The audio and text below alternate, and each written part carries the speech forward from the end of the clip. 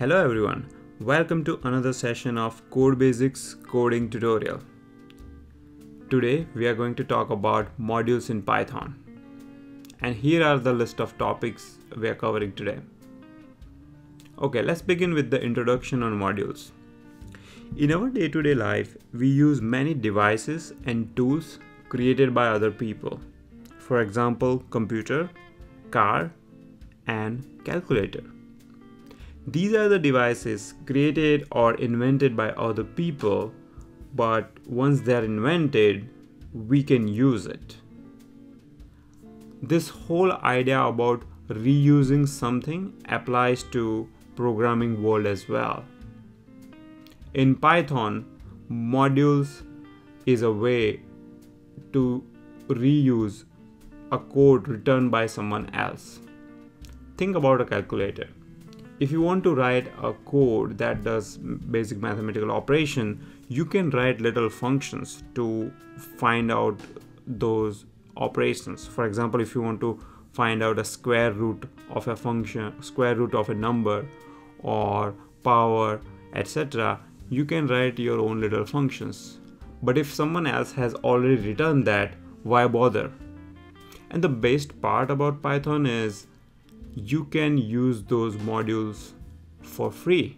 You don't have to pay anything. Let me give you an example of math module. If you want to use math module, you will have to import it using import command. So you say import math. This imports this math module which is written by someone else locally into your code. Now if you want to call a function, call square root. So let's say you're finding a square root of number 16. You can do this. Similarly, now you want to find out 2 raised to power of 4.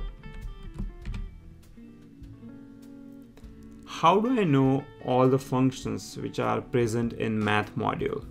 You can use dir command for this. dir bracket math. This is giving you all the functions which are available in math module. Another way of finding all this function is just to simply Google it. So if you have your browser open, you can just type in Python 3 math module. I'm using Python 3 version, that's why I said Python 3. And the first link that opens is providing you help on math module. You can see the description here, and below it is listing all the functions which are available in this module. So you can read through this help and you can use any of these functions. We just use math.pow functions. Okay, let's cover some few more functions in math module. If you want to look at the value of pi, then you can just say math.pi. Let's find out the log of number 100 to the base 10, and that's 2. Nice. How about 1000? Any guess? Yep, it's 3. You can also find floor and ceiling of numbers using math.floor.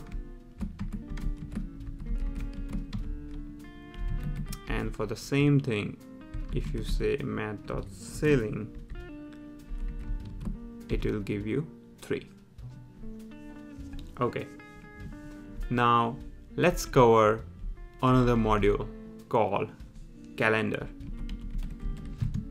Again, to import any module, you have to type in import command followed by module name. I just imported calendar module. Now I want to print a calendar of 2016, a month of January. So you will say cal equal to calendar, 2016 is the year, 1 is the month. Enter. This is saying module object is not callable. Okay, I made a mistake. What I should have said is calendar.month, because I am printing a calendar of a month. And when you say print cal, nice. So it just printed the calendar of January 2016. Now I'm not sure if this year is a leap year or not. Well, calendar can give you the answer. You can use islib command and say 2016. It is saying true. And now let me see if last year was a leap year or not. It wasn't. Again, you can use dir command to look at all the functions which are available in calendar module. As you notice, we used islib function, and that function should be here somewhere. Here it is. Okay. Now how do I find a list of all the Python modules available for use? Again, Google is your friend. You will just say Python 3.5 modules list, and the first link that opens, if you click on it, this is giving you all the modules available for use in alphabetical order. So you can look at M, and here is the math one that we used. So there are tons of modules, and these are, by the way, all the standard modules that comes with a standard Python installation. Other than these modules, there are many more third-party modules available for use, but to use them you have to import and you have to download those modules. Okay, but what if I have a custom need and I want to write my own module? Well, that's possible. I will demonstrate that using PyCharm editor here.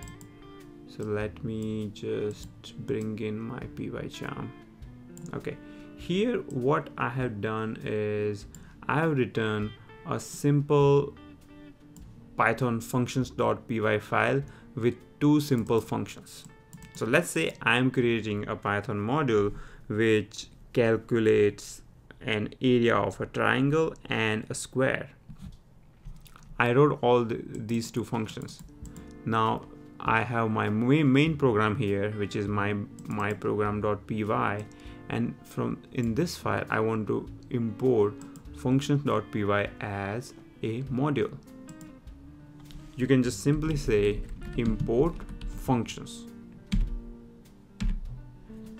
The reason it is importing it is because it is at the same level. It is in the same code directory. You see here C code learn Python. These two files are in the same directory. That's why you can easily import here. And you can just say functions dot, and it is in the autocomplete it is showing me those two functions. So let's say I want to calculate the area of a square whose length is 5. If I run this,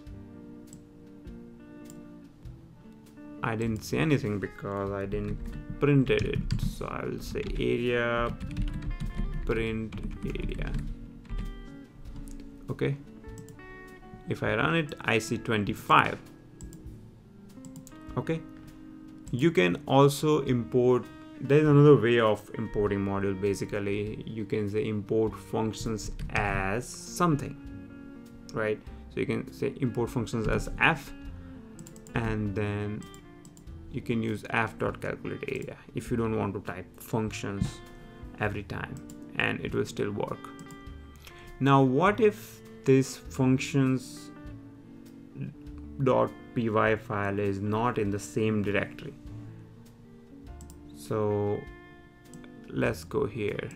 This is my code directory where I have my files, functions and my program. Right now they are in the same directory, that's why it's easy to import. If I put functions into a subdirectory, which is a modules. So what I just did is I moved that file to a subdirectory under the same level, which is modules. And if I look at here, now you see like there is a modules subdirectory and functions is inside it, and that's why now it is not recognizing functions. If I try to run it, it will say no module name functions, because it is looking in the same directory and it is not finding anything with a name function. So what you have to do is you have to provide a subdirectory name. So you'll say modules.functions. So modules.functions as f, and if you run that, this is now going to work. All right, what if this functions.py is not in a subdirectory? It is just totally somewhere else. Okay, so let me move functions.py from here to code directory. Okay, so now this thing is gone. All right, if you want this to work, then you will have to use a system path. So in your system path, you have to add a path of your C code directory, and in order to do that, you use a sys module. So you will say import sys and sys.path.append. What this is doing is it is taking a system path and it is appending a new directory location that you're just going to type here. So what I'm saying is add C code directory to my system path, because my functions.py is in C code directory here. Okay, after doing that, you can say import functions as f. Now let me run it. Okay, it is working. You can change the number here and it will just work. Okay, you can even calculate an area of a triangle. You can just say f dot calculate the area of a triangle was this. Calculate triangle area.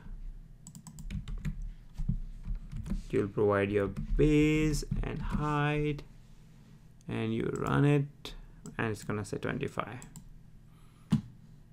Okay, so just to summarize, we looked at 3 different ways of importing function modules, where the function module that you're importing is at different locations.